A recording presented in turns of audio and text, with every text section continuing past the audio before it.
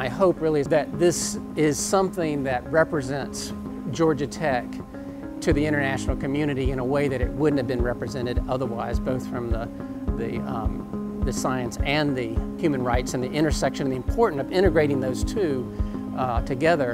And from a student standpoint, my real hope is really that it's a gathering spot, that people come and sit there and that they contemplate their futures and contemplate the galaxy of their opportunities, and likewise the implications of what they're learning in terms of how it integrates with society.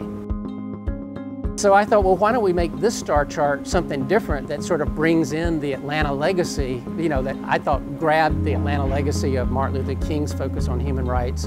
and President Carter's focus on human rights, and President Carter's focus on the Universal Declaration of Human Rights, so that he has been so articulate about.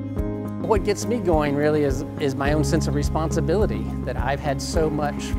good fortune come my way that I didn't deserve. And when that happens, what does one do with it? It's really that you have that responsibility that we're all in this together, and I just happen to get more put on my plate than I deserved, and there's other people that get less put on their plate than they deserve. And so